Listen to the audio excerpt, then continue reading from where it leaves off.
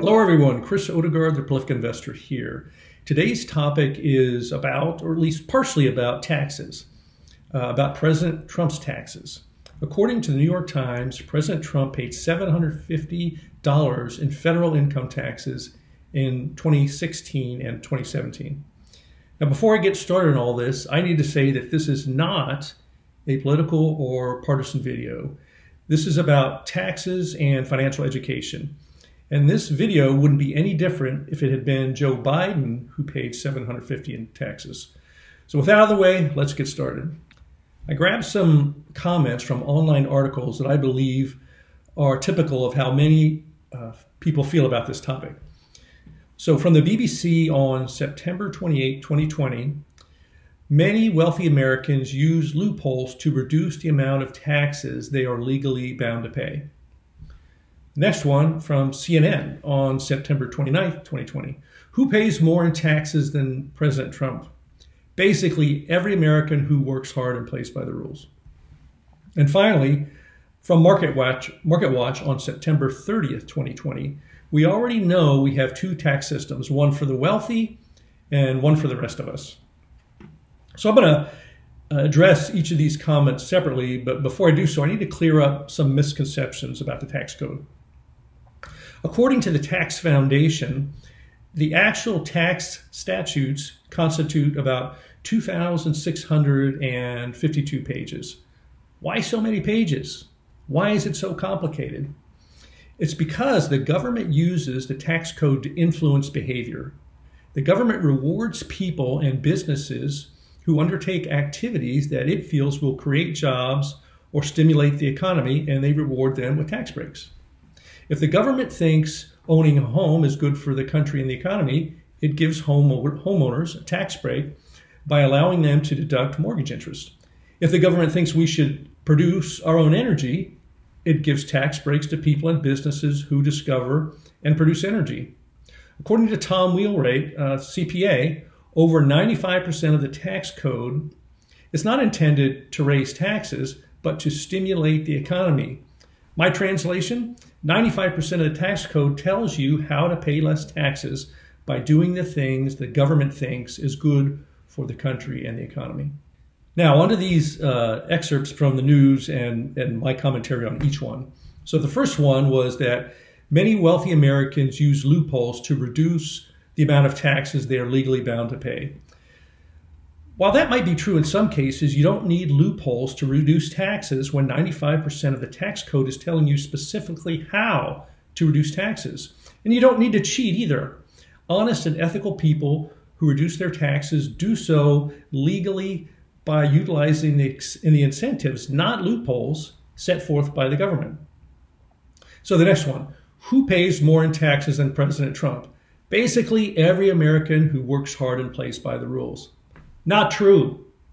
President Trump did nothing more than play by as many of the rules as he could. That 95% of the tax code devoted to instructing us all on how to pay less taxes. For those who didn't do that, you chose not to play by the rules, or at least you choose to play by only a few of them and therefore paid more taxes than legally required. And the final item from the news was, we already know we have two tax systems, one for the wealthy and one for the rest of us. Again, not true. We only have one tax system and it's the same for everyone. Some people choose to partner with the government to stimulate the economy, which reduces their taxes, and others choose not to. If I had to stick with the author's words, I would say it like this. There are two tax systems, one for those who choose to educate themselves about it, and those who choose not to. It has nothing to do with wealth.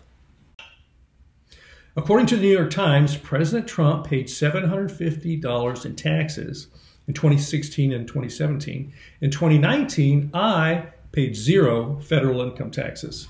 Let's think about that. Me, a regular guy, paid no federal income taxes in 2019. Let's take a look at my situation. I'm not a billionaire. I don't have an army of lawyers and CPAs on retainer.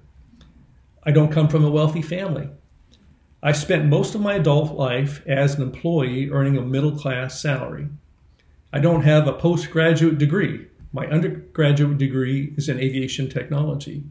The cost to prepare my tax return, my 2019 tax return, was $1,750.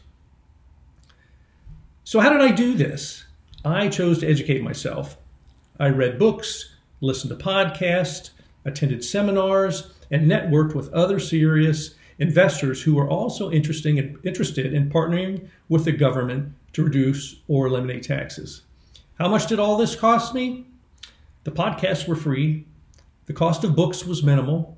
There were expenses associated with, travel and seminars, but nothing outrageous. One particular networking group costs me $2,364 a year. The biggest expense was my time, the hours spent every week listening to podcasts, reading books, and networking with other investors. In the two tax savings examples I cite in blogs number 6 and number 28, I saved a total of $62,000 in taxes. That seems like a pretty good return on the time I invested learning about the tax code.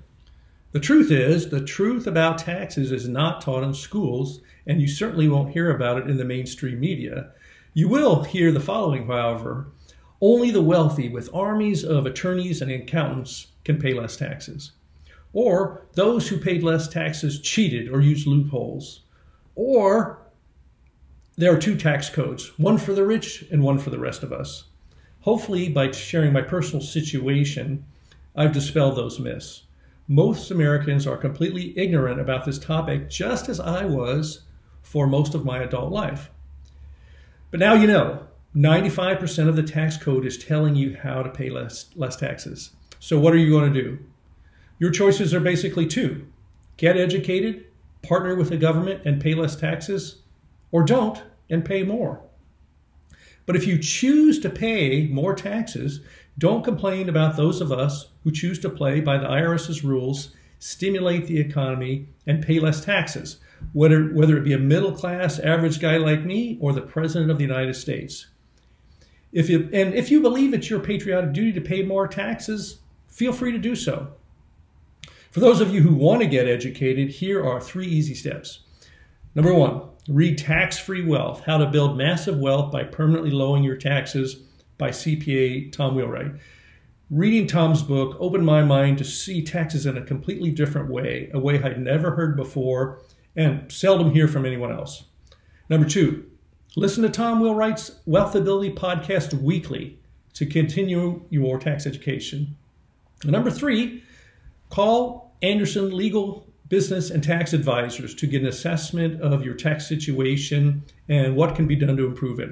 I currently use Anderson, and they have helped me significantly improve my tax situation. You can also call Tom Wheelwright's company, Wealth Ability. They can connect you with a tax professional in their network. Now, obviously, you can go to any professional of your choosing. I can tell you from experience, however, that most of them don't look at the way taxes that Tom Wheelwright and Anderson Business Advisors do. And as always, when you make better financial decisions, including how much you choose to pay in taxes, someday you can make work a choice instead of a necessity. And finally, I'm going to leave you with a quote from Judge Learned Hand. He was an American judge and judicial philosopher. Anyone may so arrange his affairs so that his taxes shall be as low as possible. He is not bound to choose that pattern which will pay the treasury. There's not even a patriotic duty to increase one's taxes. Catch you next time.